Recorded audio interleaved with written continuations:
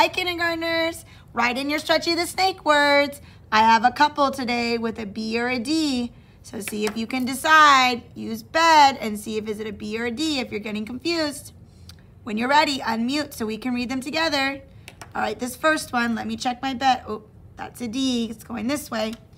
Sad. Sad. Let me check this one. Ooh, that's going the other way, so it's a B. Cab. Cab.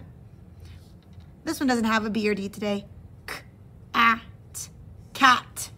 So I want you to use this word in a sentence.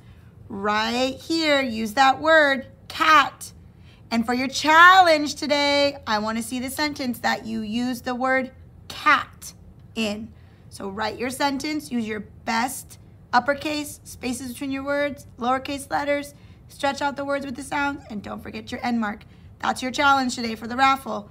Write your sentence, take a picture of it, and send it to us in Seesaw. Okay, let's do our sight words, our star words really quick. I crossed out the ones I haven't done. I boxed this week's look and where. Read them with me. You, do, my, are, he, with, she, of, little, was, is, for, have, this, they, said, want, hear, me, has, help, who, to, play, and this week, look, where. All right, kindergartners, you know it's Tuesday, so we're going to do some reading. So, excuse me, if you have your reading finger, you can grab your reading friend.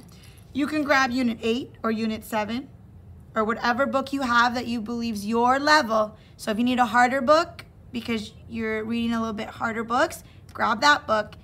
If this is just right for you, this is where we want you to practice.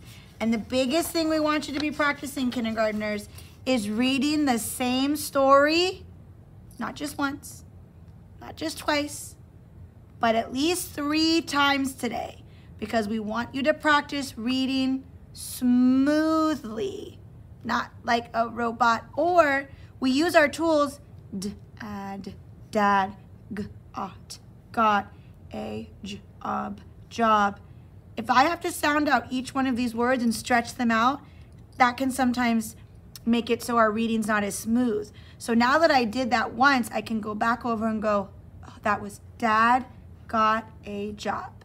So stretching out is really good. We want you to continue to do that when you don't know it, but that's why we go back and we read it again.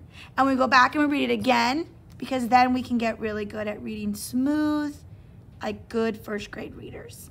So your job, kindergarten,